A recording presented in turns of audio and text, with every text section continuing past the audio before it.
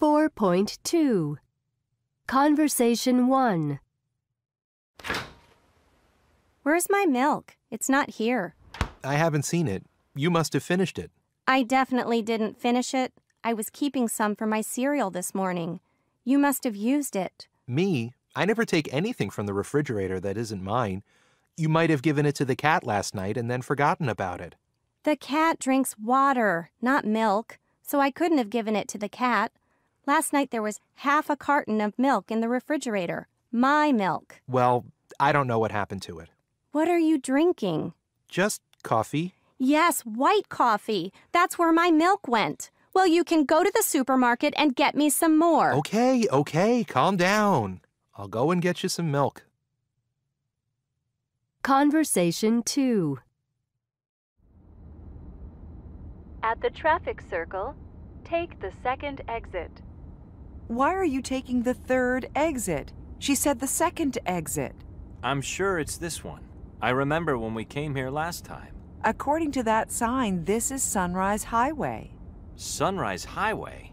Oh no, we must have gone the wrong way. Of course we've gone the wrong way. We should have taken the second exit at the traffic circle. What's the point of having a GPS if you don't do what it says? Okay, I may have made a mistake. But if you knew the way to your cousin's house, then we wouldn't have to use the GPS. Turn around as soon as possible. 4.3 1, You must have finished it. 2, You might have given it to the cat last night. 3, I couldn't have given it to the cat. 4, Oh no, we must have gone the wrong way. 5, We should have taken the second exit at the traffic circle. 6, Okay, I may have made a mistake. 4.4 1, I must have left my phone at Anna's. I definitely remember having it there. You must have seen something. You were there when the accident happened.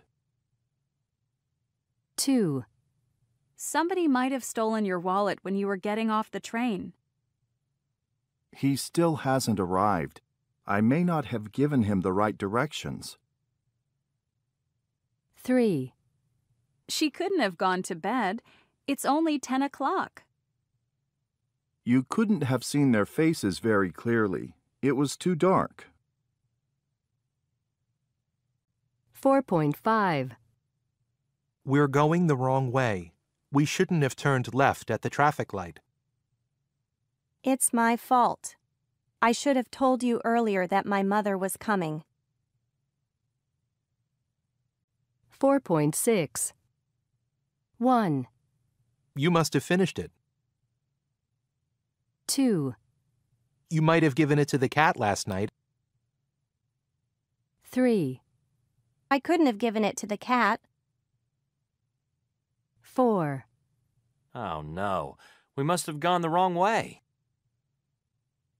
5, We should have taken the second exit at the traffic circle. 6, Okay, I may have made a mistake. 4.7 In life, we sometimes have disagreements with people. It could be with your partner, with your boss, with your parents, or with a friend. When this happens, the important thing is to try not to let a difference of opinion turn into a heated argument. But of course, it's easier said than done. The first thing I would say is that the way you begin the conversation is very important. Imagine you're a student and you share an apartment with another student who you think isn't helping out with the housework. If you say, "Look, you never help out with the housework. What are we going to do about it?" the discussion will turn into an argument. It's much more constructive to say something like, "I think we'd better take another look at how we divide up the housework. Maybe there's a better way of doing it." My second piece of advice is simple. If you're the person who's in the wrong, just admit it. This is the easiest and best way to avoid an argument. Just apologize to your roommate, your parents, or your husband, and move on. The other person will have much more respect for you if you do that. The next tip is don't exaggerate. Try not to say things like, "You always come home late when my mother comes to dinner," when maybe this has only happened once before. Or, "You never remember to buy the toothpaste." This will just make the other person get very defensive, because what you're saying about them just isn't true. If you follow these tips, you just might be able to avoid an argument. But if an argument does start, it's important to keep things under control, and there are ways to do this. The most important thing is not to raise your voice. Raising your voice will just make the other person lose their temper too. If you find yourself raising your voice, stop for a moment and take a deep breath. Say, "I'm sorry I shouted, but this is very important to me," and continue calmly. If you can talk calmly and quietly, you'll find the other person will be more ready to think about what you're saying. It's also very important to stick to the point. Try to stay on the topic you're talking about. Don't bring up old arguments or try to bring in other issues. Just concentrate on solving the one problem you're having and leave the other things for another time. So, for example, if you're arguing about the housework, don't start talking about cell phone bills too. And my final tip is that if necessary, call time out, like in a basketball game. If you think that an argument is getting out of control, then you can say to the other person, "Listen, I'd rather talk about this tomorrow when we've both calmed down." You can then continue talking about it the next day when maybe both of you are feeling less tense and angry. That way, there's a better chance that you'll be able to reach an agreement. You'll also probably find that the problem is much easier to solve when you've both had a good night's sleep. But I want to say one last thing that I think is very important. Some people think that arguing is always bad, but that isn't true. Conflict is a normal part of life, and dealing with conflict is an important part of any relationship, whether it's 3 people sharing an apartment, a married couple, or just 2 good friends. If you don't learn to argue constructively, then when a real problem comes along, you won't be prepared to face it together. Think of the smaller arguments as training sessions. Learn how to argue cleanly and fairly. It will help your relationship become stronger and last longer. 4.8. 1. But of course, it's easier said than done. 2. If you're the person who's in the wrong, just admit it. 3. It's important to keep things under control. 4. Raising your voice will just make the other person lose their temper too. 5. Stop for a moment and take a deep breath. 6. It's also very important to stick to the point. 7. There's a better chance that you'll be able to reach an agreement. 8. Dealing with conflict is an important part of any relationship. 4.9. Verbs often confused. 1. I need to discuss the problem with my boss. 2. I often argue with my parents about doing housework. 3. I didn't realize you were so unhappy. 4. I didn't notice that Karen had changed her hair color. 5. Jack always tries to avoid arguing with me. 6. My dad can't prevent me from seeing my friends. 7. I've spoken to her husband twice, and he seems very nice. 8. Carol doesn't look very well. I think she's working too hard. 9. My parents don't mind if I stay out late. 10. It doesn't matter if we are 5 minutes late. 11. Can you remind me to call my mom later? 12. Remember to turn off the lights before you go. 13. I expect that Daniel will forget our anniversary. He always does. 14. We'll have to wait half an hour for the next train. 15. I wish I were a little taller. 16. I hope that you can come on Friday. I haven't seen you for ages. 17. The Dallas Cowboys won the game 28-10. 18. The Dallas Cowboys beat the New York Jets 28-10. 19. Tom always refuses to discuss the problem. 20. Tom always denies that he has a problem. 21. The cost of living is going to rise again this month. 22. It's hard not to raise your voice when you're arguing with someone. 23. Last night, I came home and lay on the sofa and went to sleep. 24. I laid the baby on the bed and changed his diaper. 25. The men had been planning to rob the bank. 26. If you leave your bike unlocked, somebody might steal it. 27. I think I should warn you that Liam doesn't always tell the truth. 28. My teachers are going to advise me on what subjects to study next year. 4.11. I love this photo, especially the way she's using her hands, and the expression in her eyes and her mouth. Here, she is in the role of a young single mother who heard a noise in the kitchen in the middle of the night. You can see the fear in her eyes, that she's worried about her child. I think she suggests all that beautifully. 4.12. 1. You look tired. That cake smells good. These jeans don't feel comfortable. 2. Tim looks like his father. This material feels like silk, is it? Are you sure this is coffee? It tastes like tea.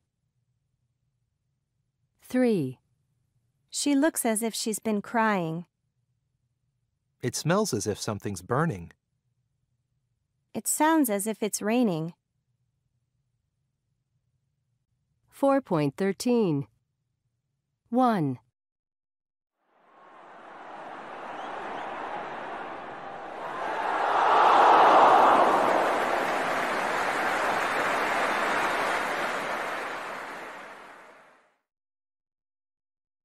Two.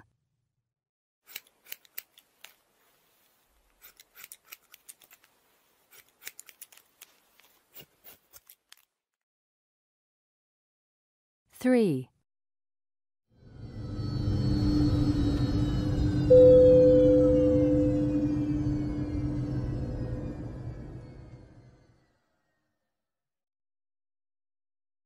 4.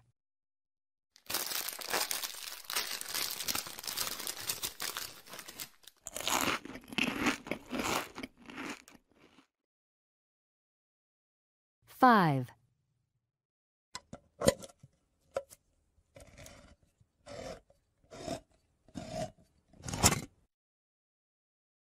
6.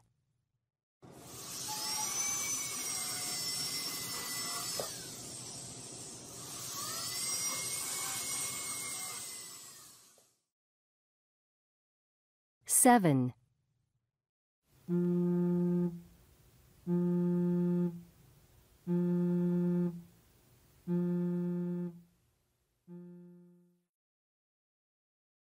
8.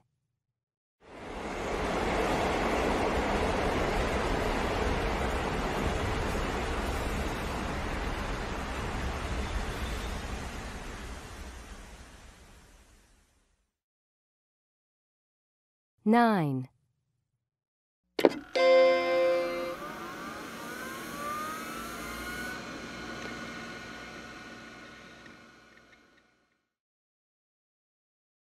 10.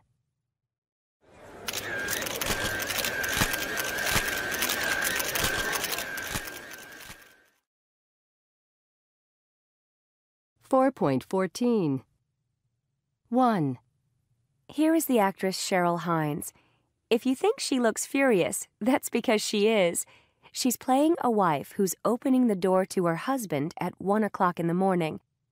Her husband forgot that she was giving a dinner party, and he went off to play poker with his friends and turned his phone off. She looks as if she's going to tell him to leave and never come back.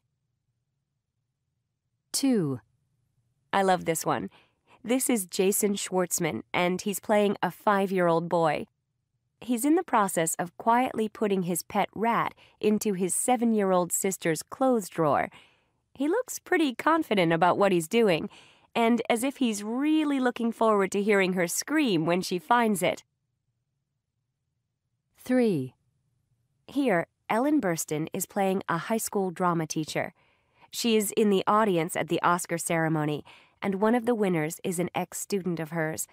Her ex-student actually mentions her name when she makes her winner's speech. You can see how proud she is, and how moved she is to have been mentioned. 4. In this photo, I see pure horror and fear. This is the actor Dan Hedaya. He's playing the part of a long-distance truck driver who was tired and closed his eyes for a few moments. He opens them to see that he's, you guessed it, on the wrong side of the road, with cars racing toward him. Do you think he looks as if he's going to react in time? I think probably not. 5. Here the actress Jane Lynch was given the role of a child. She's swallowing a spoonful of medicine that her mom promised would taste good. Of course it didn't, and now her mom is telling her that if it didn't taste awful, it wouldn't work. She looks as if she's about to spit it out. I can remember reacting just like that when I was a kid, and my mom saying those exact same words. 6. When you look at this last one of Steve Guttenberg, I think you can immediately see from his expression that he's worried and maybe nervous. He's playing the role of a married man who's begging his wife to give him one more chance. But I think he looks as if he's done something bad and is pretty desperate, so I'm not sure if his wife's going to forgive him. 4.15. How difficult is it to express feelings when you can't use body language? Radio acting is a different style of acting from visual acting because obviously you only have your voice to use. But you can use your voice and you can use timing to convey everything. When I started off as a radio actor, somebody said to me, you have to be able to raise one eyebrow with your voice, which I loved. Because you haven't got your body, you have to put it into your voice. And so therefore, the way that a radio actor works isn't totally naturalistic in the way that it would be on the television or on film. What techniques do you use to help you to express emotions, feelings?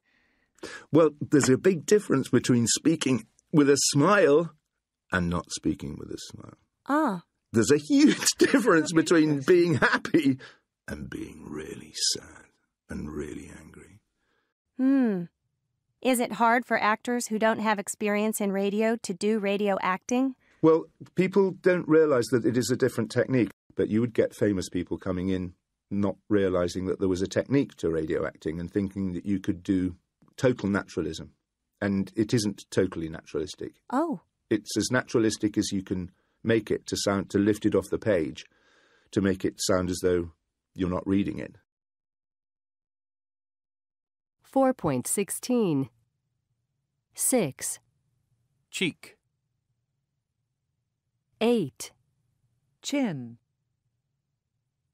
2. Eyebrow. 4. Eyelash. 3. Eyelid. 1. Forehead. 7. Lips. 9. Neck. 5. Wrinkles. 4.17.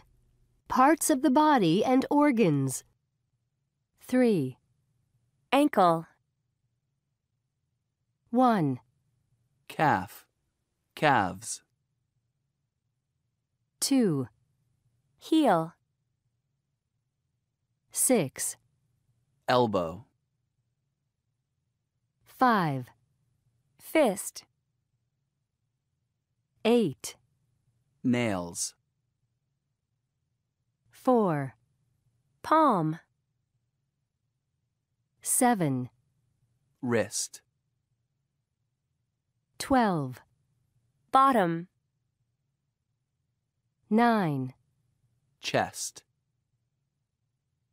13. Hip. 11. Thigh. 10. Waist. 14. Brain. 17. Heart. 16. Kidneys. 15. Liver. 18. Lungs. 4.18. Verbs and verb phrases. A. 1. Bite your nails. 2. Blow your nose. 3. Brush your hair. Brush your teeth. 4. Comb your hair. 5. Fold your arms. 6. Hold somebody's hand. 7. Touch your toes. 8. Suck your thumb. 9. Shake hands. 10. Shrug your shoulders. 11. Shake your head. 12. Raise your eyebrows. 4.19. Verbs and verb phrases. C. 1. Eye. 2. Teeth. 3. Arms. 4. Nails. 5. Hand. 6. Knee. 7. Forehead. 8. Eyes. 9. Mouth. Arms. 10. Finger. 4.20. Fold your arms. Blow your nose. Raise your hand. Scratch your head. Bite your nails. Wink. Stare at the person next to you. Point at the board. Stretch your arms. Shrug your shoulders. Touch your toes. Wave goodbye. 4.21. Calf. Wrist. Palm. Wrinkles. Comb. Kneel. Thumb. 4.22. Aisle. Calm. Climb. Design. Doubt. Fasten. Half. Honest. Knock. Muscle. Whistle. Whole. 4.23. 1.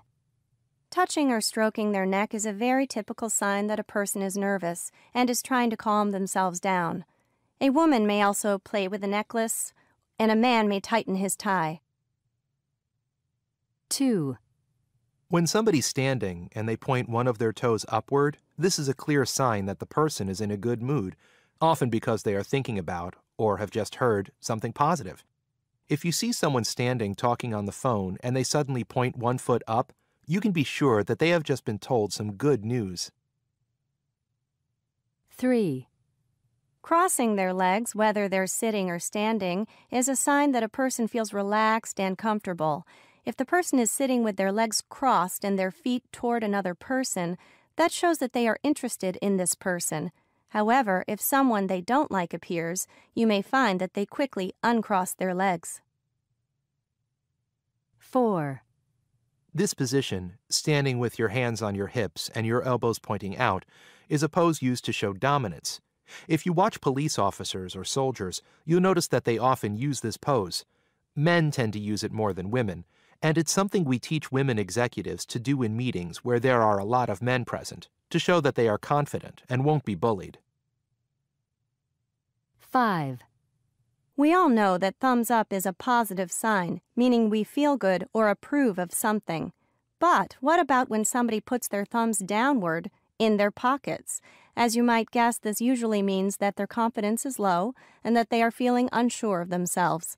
So try not to do this if you are in a situation where you need to look confident and in control. 6. Putting their head to one side is a powerful sign that a person feels friendly and interested in someone or something. It's an automatic, genuine gesture, unlike a smile, which might be artificial, and so it's a good sign of real interest. It's also very difficult to do naturally around people you don't like. 7. If you look at people in a stressful situation, for example, witnesses who are answering questions in courts, you'll often see that it looks as if their lips have disappeared inward. In fact, this is one of the most universal signs of stress, as if a person wanted to disappear completely. 4.24. Interview with an actor. Part 1. How did you get into acting? I was about 18. It was my first real job, and it was a very unusual job because I was working in the box office of the Old Vic Theatre. Then not only did I get to see an awful lot of plays, but I also met the actors, and I was able to sneak in to rehearsals in the theatre, quite illegally. And I became fascinated by the work of the theatre. What in particular fascinated you? But the thing that fascinated me, as I said, was when I was in rehearsals. It was the work of the theatre, the sort of work it was. So I stand at the back of the Old Vic Theatre when the actors were rehearsing. But mostly it consisted of people sitting rather glumly about saying, well, I don't know how to do this. I don't know how to do this. I don't know how to make this scene work. I don't understand my character. And the director would try to help them to understand the character or suggest a move here or a move there, or maybe they'd try walking in a different way or putting on a different hat. And bit by bit, it started to fall into place. And I thought, what a wonderful job. What a fantastically interesting job to wrestle with these kinds of problems, trying to understand the characters, trying to find out how best to express them and show them off. So I came to acting very much from that point of view. The role that first made you famous as a young actor was playing Mozart in the original theatre production of Amadeus, which later went on to become a film. What was the most challenging thing about playing the part of Mozart? what was a challenge was that Mozart was a person who'd actually lived and was indeed one of the greatest artistic geniuses of the whole of Western civilization. And I was a great lover and admirer of Mozart's music. So there was a tremendous challenge to bridge the character that Peter Schaffer had written, and Peter Schaffer knows all about Mozart as he could, so that Mozart was sort of a smutty, hysterical child, really, in a lot of the play. My job was to reconcile that with the fact that he wrote The Marriage of Figaro, and that was tremendously hard. Was Mozart one of your most satisfying roles? No, I wouldn't say that that was the most satisfying. It was the most exciting, because its fame, almost from the moment it was announced, was overwhelmingly greater than anything I had ever done, or to be honest, ever have done since. The fact that the play was very, very controversial when it opened proved to be very shocking for many people, only increased the excitement around it.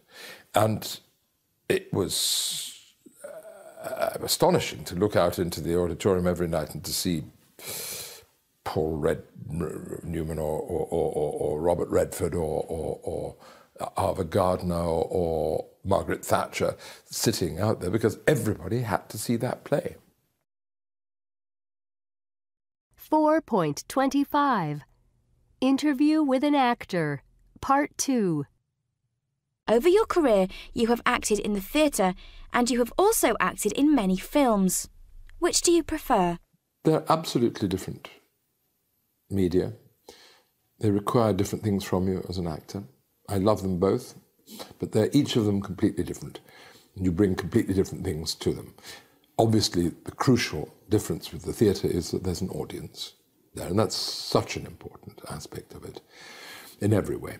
It's there important because you have to reach out to them, make sure that everybody can hear and see what you're doing. The beauty of the theatre is that every single performance is utterly different from every other one. How do you motivate yourself to play the same character again night after night? I think as you get older, you realise that you never get it right.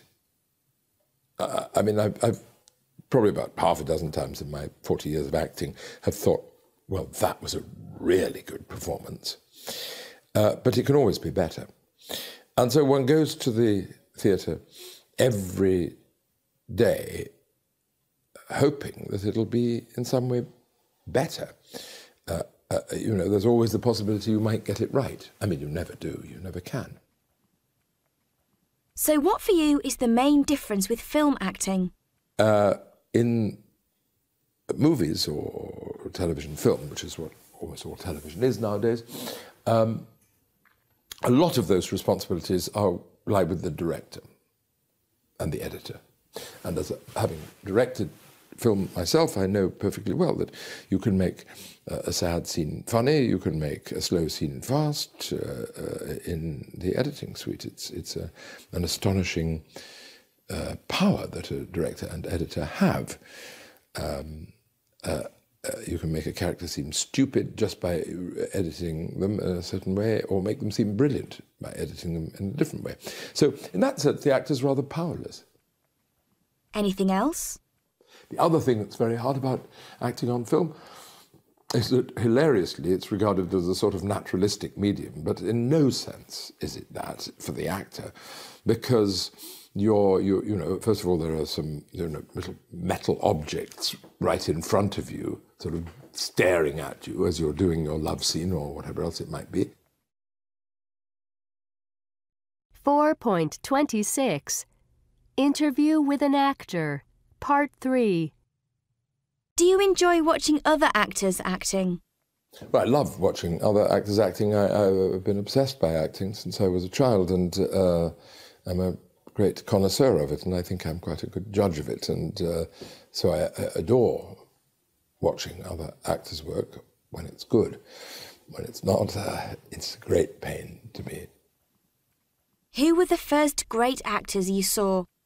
As a young man and a boy, I was extraordinarily lucky to see that fabled generation of actors of Gielgud, Richardson, Olivier, Edith Evans, Peggy Ashcroft, people now almost all completely forgotten.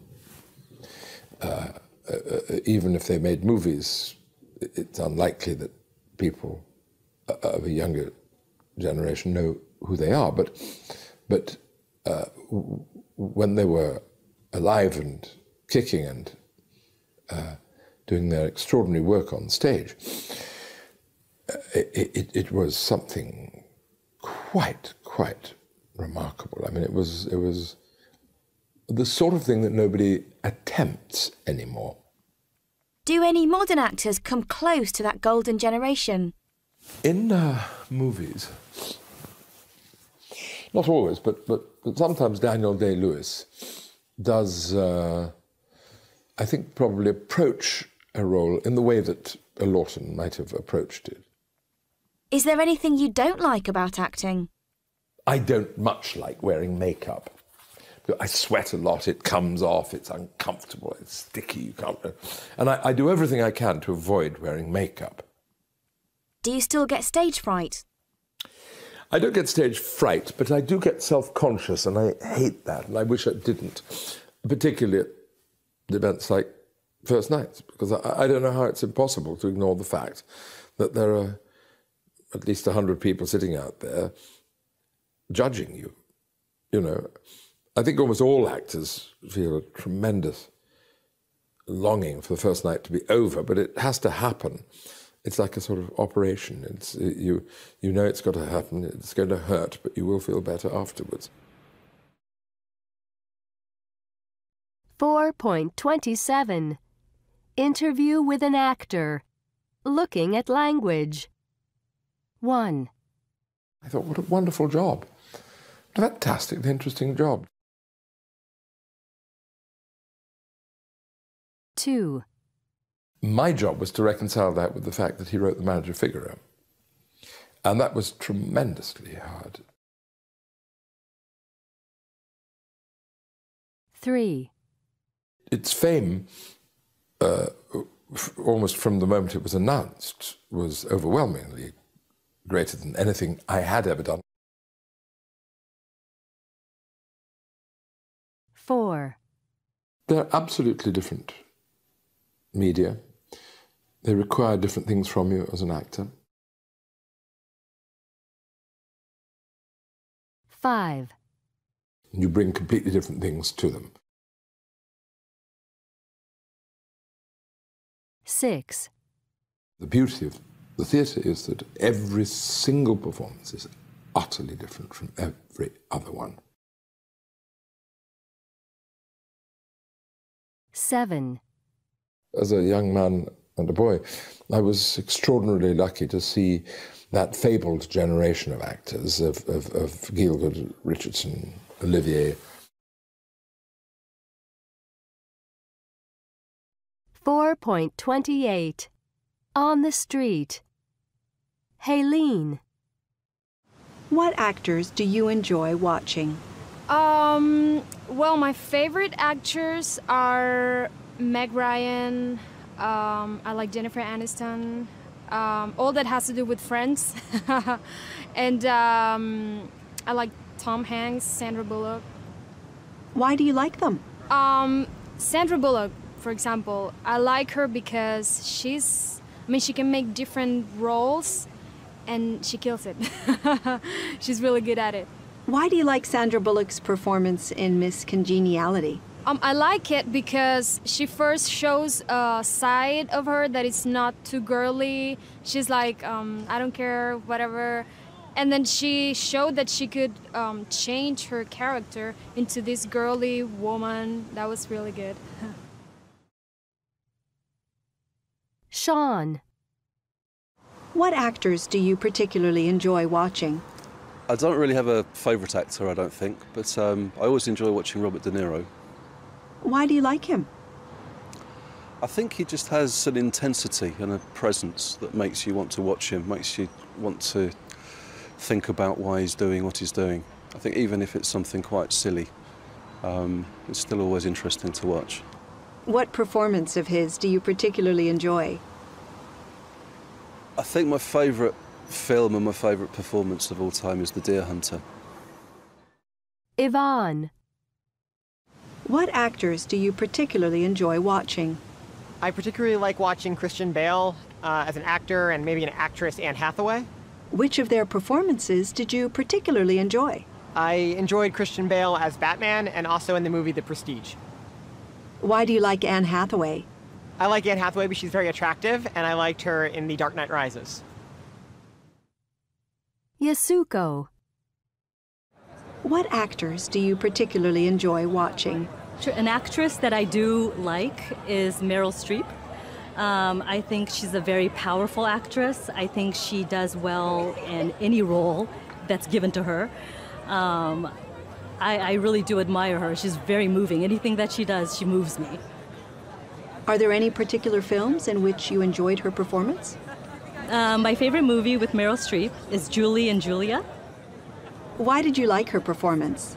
I think she did a really good job capturing Julia Child. She sounded like her. She was able to just become her. So I loved it. 4.29 Colloquial English Phrases. 1. I like it because she first shows a side of her that is not too girly. 2. I think he just has an intensity and a presence that makes you want to watch him. 3. I think my favourite film and my favourite performance of all time is The Deer Hunter. 4. I think she does well in any role that's given to her. 5. I think she did a really good job capturing Julia Child. 4.30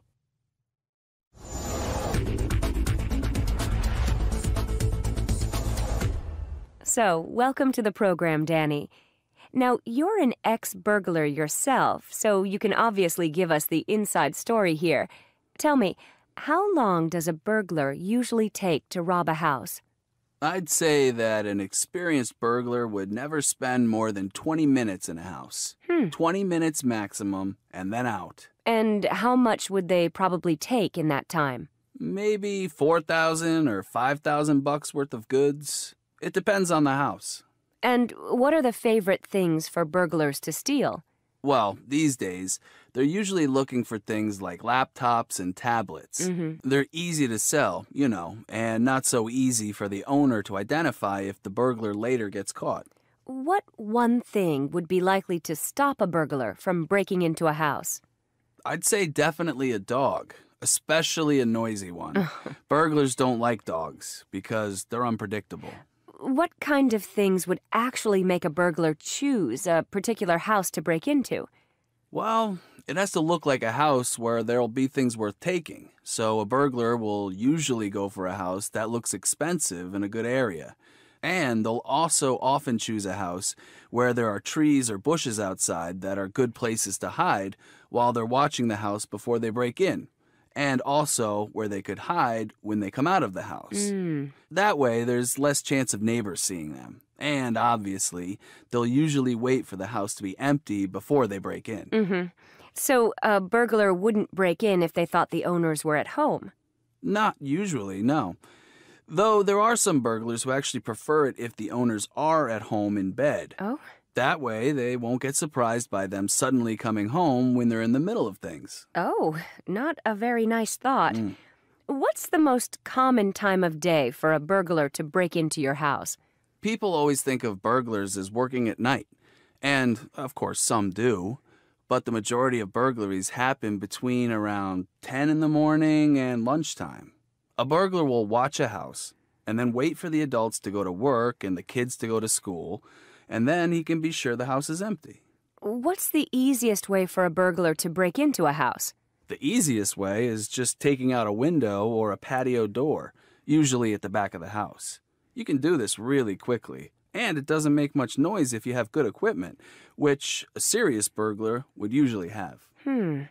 And finally, what's the safest room to hide your valuables in? What's the last place a burglar would look? There's a typical order burglars use when they search a house. They start with the main bedroom, because that's often where people leave their valuables, and then the living room. After that, probably the dining room, if there is one, a home office, and then the kitchen. The last place would probably be a kid's bedroom. You wouldn't usually expect to find anything worth taking there. So a child's bedroom is the best place to hide things? Well, in theory. Though, of course, if any burglars out there have been listening to this program, they might start looking there first. 4.31. 1, Burglar. 2, Robber. 3, Shoplifter. 4, Pickpocket. 5, Mugger. 6, Thief. 4.32. Crimes and criminals.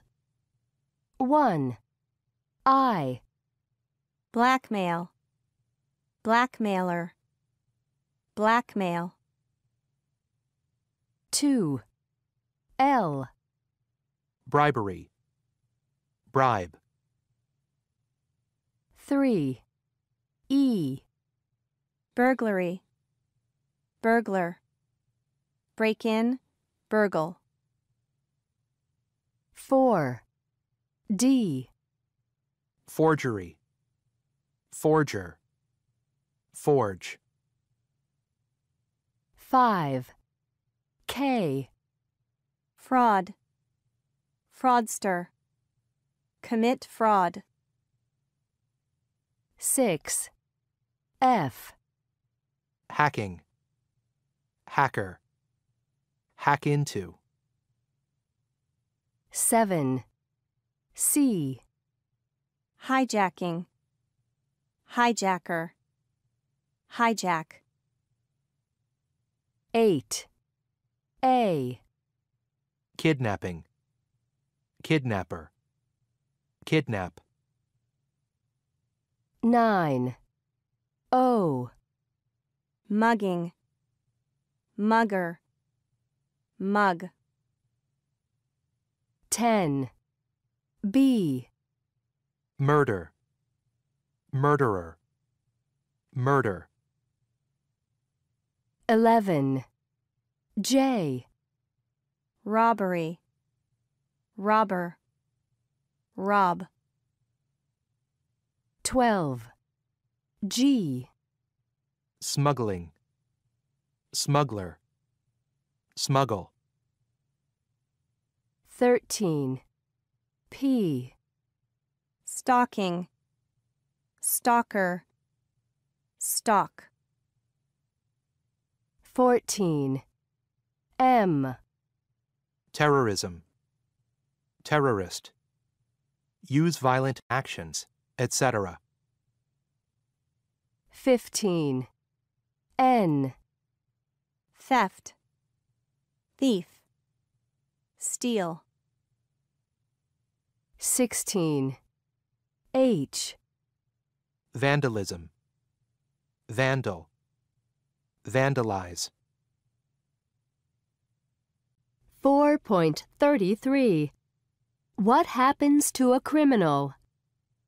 The crime. 1, Carl and Adam committed a crime.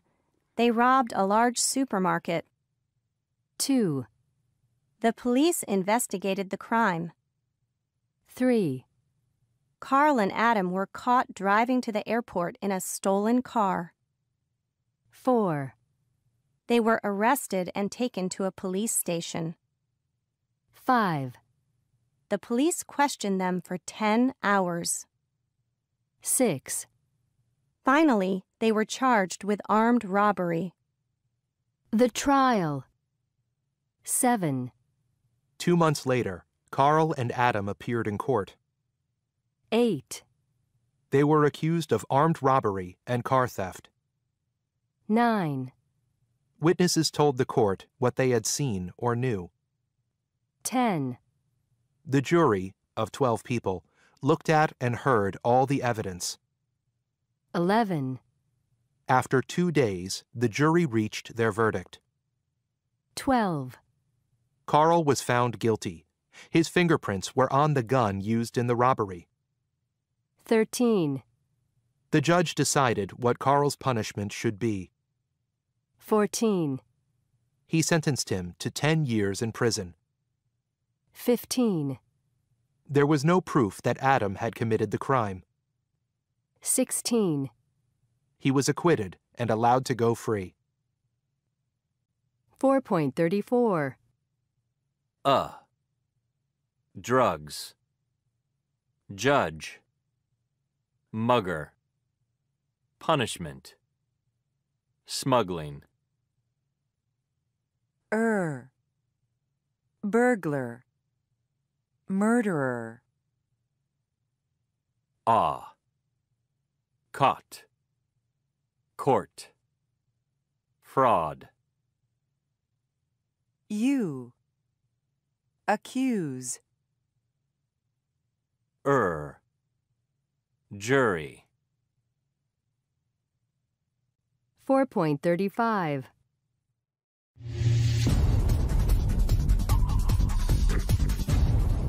And last on our crime news stories from around the world, a burglar who's been fooling even the most intelligent students.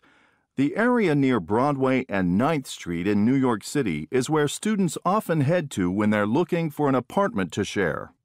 This was something well known to Daniel Stewart Cooper, who also knew that students in a shared house often go out and leave the door unlocked, maybe thinking that another roommate is still inside.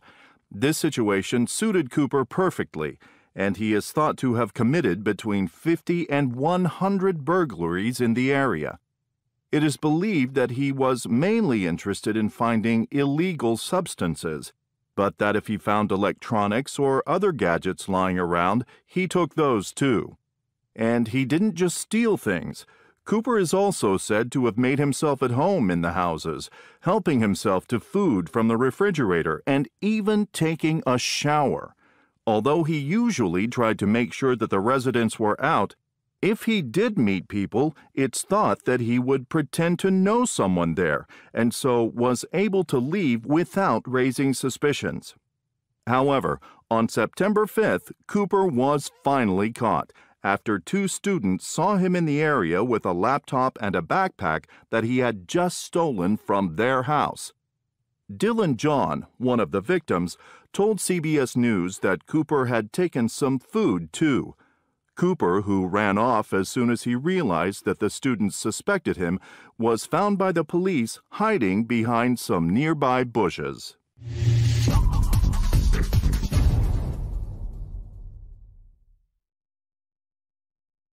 .36 Simple present. Murderers are usually sentenced to life imprisonment. Present continuous. The trial is being held right now. Present perfect. My car has been stolen. Simple past. Jim was arrested last month. Past continuous. The theater was being rebuilt when it was set on fire. Past perfect. We saw that one of the windows had been broken. Future. The prisoner will be released next month. The verdict is going to be given tomorrow. Infinitive. People used to be imprisoned for stealing bread. Base form. You can be fined for parking at a bus stop. Gerund. He paid a fine to avoid being sent to jail. 4.37 1. They say that the fire was started deliberately. It is said that the fire was started deliberately. People think that the mayor will resign. It is thought that the mayor will resign. 2. People say the man is in his 40s. The man is said to be in his 40s. The police believe he has left the country. He is believed to have left the country. 4.38.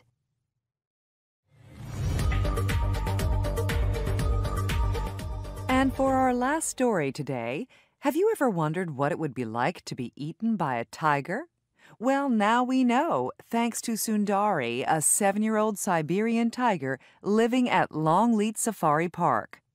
Last week, when it snowed, the zookeepers decided to build some snowmen to entertain the tigers, and they hid a tiny video camera inside one of the snowmen to video the tigers' reactions.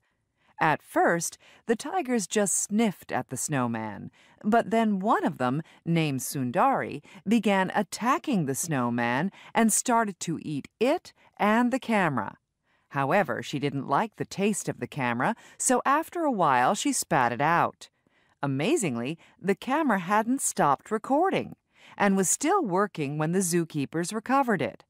The video that the hidden camera had taken was incredible. For the first time, you could feel what it would be like to be attacked by a tiger and see its open mouth coming at you and see its enormous razor-sharp teeth and its rough tongue.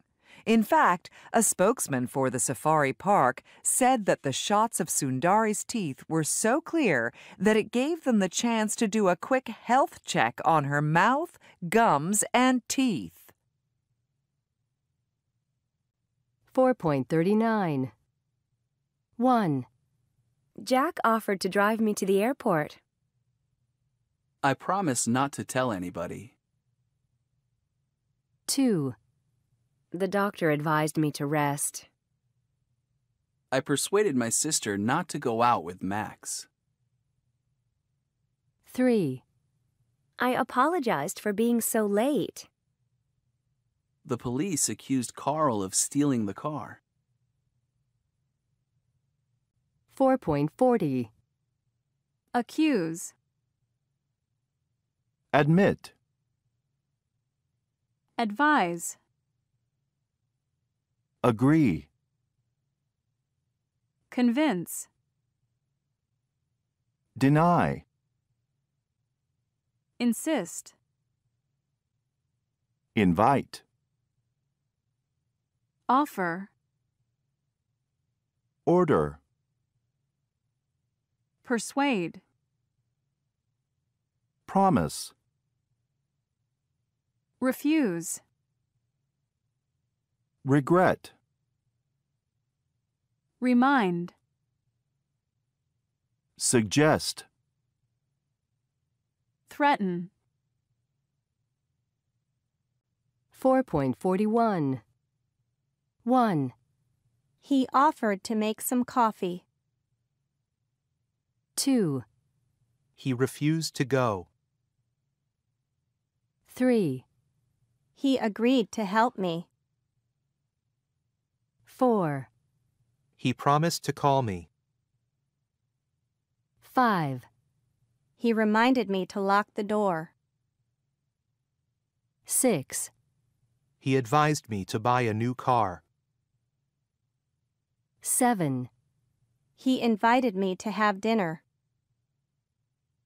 8. He denied breaking the window.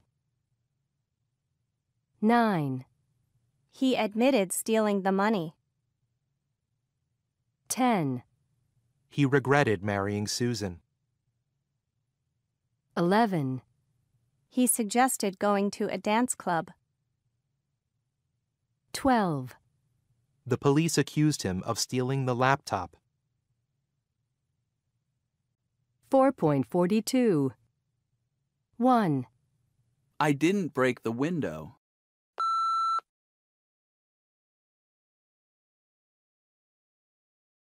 He denied breaking the window. 2.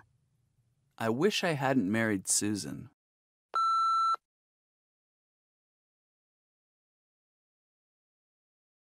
He regretted marrying Susan. 3. I'll call you, believe me.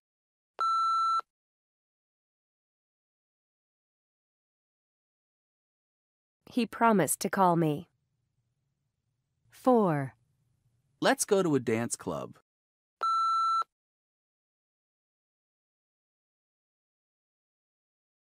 He suggested going to a dance club. 5. You stole the laptop.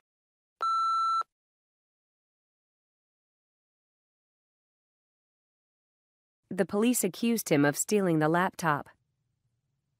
6. No, I won't go.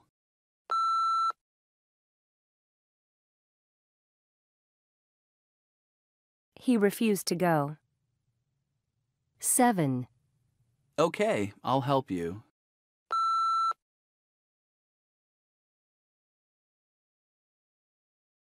He agreed to help me. 8. Remember to lock the door.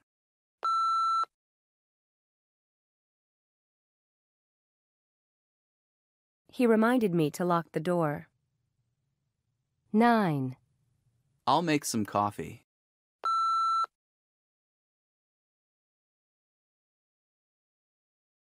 He offered to make some coffee.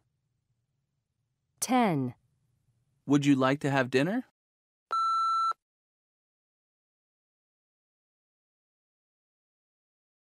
He invited me to have dinner. 11. Yes, it was me. I stole the money.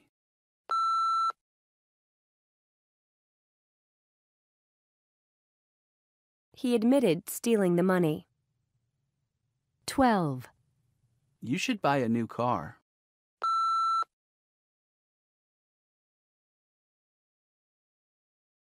He advised me to buy a new car. 4.43. Journalists and people in the media. 1. Critic. 2. Sports commentator. 3. Reporter. 4. Editor. 5. News anchor. 6.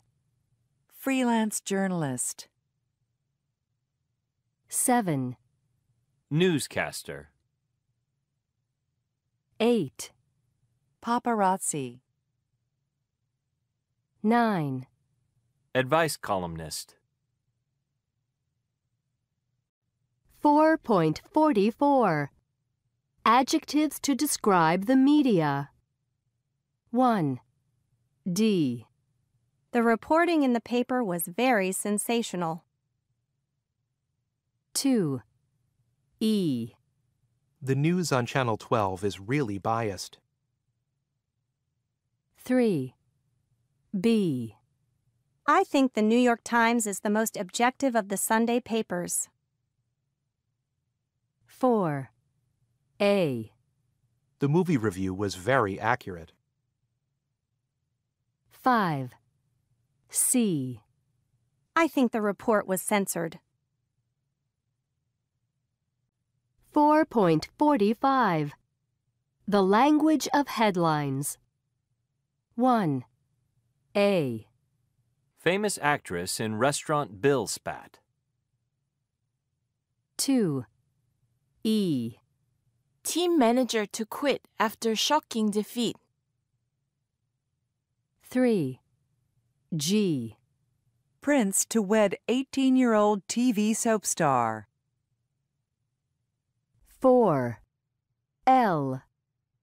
President backs senator in latest scandal. 5. I. Tarantino tabbed to direct new thriller. 6. B. Thousands of jobs axed by U.S. companies. 7. K. Stock market hit by oil fears. 8. C. Police quiz witness in murder trial. 9. D. Astronaut bids to be first man on Mars. 10. J. Politicians clash over new car tax proposal. 11. H. Tennis star vows to avenge defeat. 12. F. Actor and wife split over affair with cleaner. 4.46.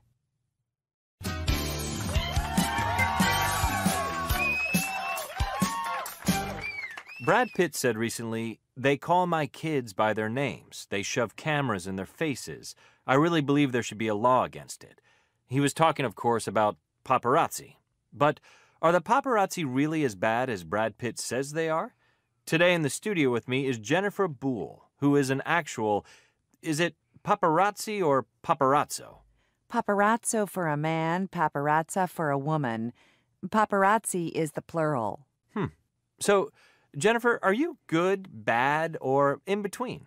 Well, I think I'm a good girl, but some people would probably not like me. A lot of people say there's a working relationship between celebrities and paparazzi. Would you say that was true? That celebrities actually tell you where they're going to be? Yes, of course. That happens all the time. But I think that's what a lot of the public doesn't realize. You know, people shout at us and insult us when there's a big crowd of us around. Let's say Britney Spears or Lindsay Lohan. I just want to tell them that they called us. After we've sold the photos, we split the money between the stars and us. I've often thought that must be true. I mean, nobody just goes to the gym with their hair done and makeup on unless they're actually expecting to be photographed. Exactly. But don't get me wrong. It's not like all the celebrities want to be photographed. If a celebrity wants to go out and avoid the paparazzi, it's pretty easy to do. Celebrities that don't like it rarely get photographed. They very rarely get photographed. Give me some examples of celebrities who genuinely don't want to be photographed. Like, who really hates it? Julia Roberts hates it. Kate Bosworth hates it. Are photos of them worth more money if they hate it? It depends. No, not necessarily. Because they don't get photographed often, then nobody sees them in magazines, and they lose interest in them because they become boring. What shot have you taken that you got the most money for? Probably one of the shots that sold the best that I didn't expect, didn't even know, was Paris Hilton carrying the Bible right before she went to jail. There were lots of paparazzi there, but I was the only one that got the Bible. Do you think we need stricter laws to keep paparazzi away? There are already enough laws. We don't need more laws or anti-paparazzi laws or anything else. There are places where celebrities can go to where they know they won't be followed, and places where they know they will be. For example? We don't go into restaurants, we don't go into stores, and of course we don't go into people's homes. That's private property. But a beach or a park isn't. So you don't think that being followed and photographed by the paparazzi is really stressful for celebrities? I think there are only a few people for whom it's really and truly stressful. I'd say that in most cases, the star not only doesn't mind, but has actually told the paparazzi, "This is where I'm going to be this afternoon." Fascinating. Thank you very much for coming into the studio. Jennifer Boole, everybody.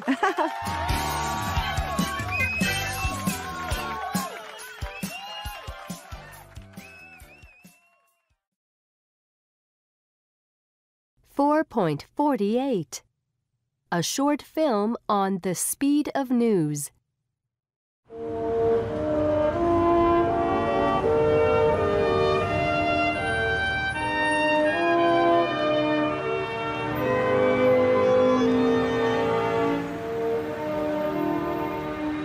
Hi, my name's Matt Wilder. I'm a freelance journalist based in Washington, D.C. At the moment, I'm trying to find a good story. I have a 6 o'clock deadline, but nothing's going on. I know. I'll see what topics are trending on Twitter. Today we live in the era of new media. People can access the news at any time, from any place, on all kinds of digital devices.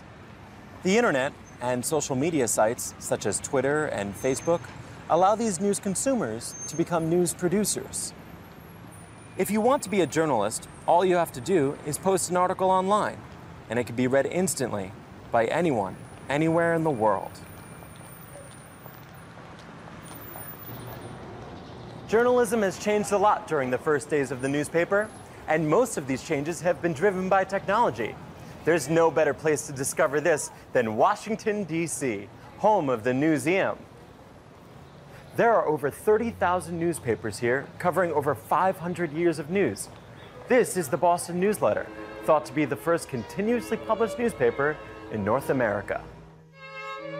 This edition, from 1718, reports on the sensational killing of Edward Teach, better known as Blackbeard, believed to be one of the most dangerous pirates at the time. Reporting in the early days of journalism must have been very difficult. Journalists would ride their horses to the nearest town that had a printing press. Their reports were then published in a newspaper, which is often just a single sheet of paper, and distributed on horseback. The roads were bad, so it was very difficult to send news over long distances. By the time most people read these newspapers, the news was often very out of date. This all changed when the first telegraph line was built in 1844. Suddenly, journalists could send stories quickly. The telegraph is said to have revolutionized news reporting. This new style of journalism came just in time for the American Civil War. For the first time, news could be sent at the same time as battles were being fought. War correspondents, and the stories they sent, became very popular. But there were still problems. These war reports were very biased because journalists represented their own side in the war. There was no objectivity, and reports were usually censored by the army or the government. So stories were often inaccurate, and sometimes completely wrong. It wasn't until the invention of radio and television that news could be broadcast live. This completely transformed news and created the age of the mass media, where news could be communicated to a huge audience. Throughout the 20th century, demand for news stories increased, and news technology continued to advance. By the end of the century, there were hundreds of cable TV channels, lots of 24-hour news channels, and the internet had been invented. Suddenly, we were in the information age. This is the HP New Media Gallery. It shows the news as it is today. Visitors to this exhibit are placed right at the center of the digital news revolution. They are instantly connected to the day's news by live Twitter feeds, showing the day's trending news stories. They can also check out major news stories which were first reported on social media. These pictures of a plane landing on New York's Hudson River were taken on a smartphone and uploaded to Twitter seconds after the incident had occurred. Speaking of smartphones, fantastic. A tweet from the White House. Oh, there's a big announcement in 25 minutes. I better go. Bye.